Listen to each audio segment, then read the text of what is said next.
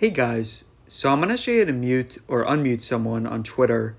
Now this is not the same as blocking someone, so basically it just makes it so you're not going to see their post on your feed, on your homepage. You're also not going to get notifications from them. But just for example, if you're following them, then you're still going to be following them and they're not going to know that you muted them. So if you want to mute someone, then click on the profile. So I'm going to click on Tom Nook. Alright, now in the top right corner, you guys should see a circle with 3 dots. So you're just going to press on that circle with the 3 dots. And then you're going to press on mute, in this case, at Animal Crossing. Alright, so again, guys, we can still see their stuff, but we're just not going to see this on our homepage feed.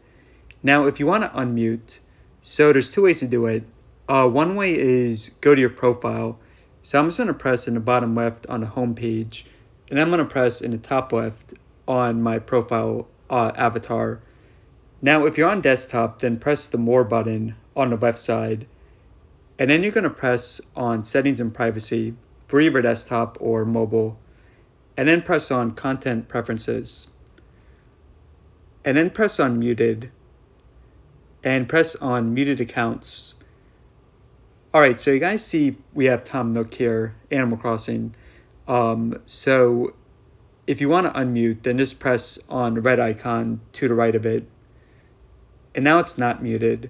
Now, one more way you can do it is, I'm just going to remute. I'm going to press that button again.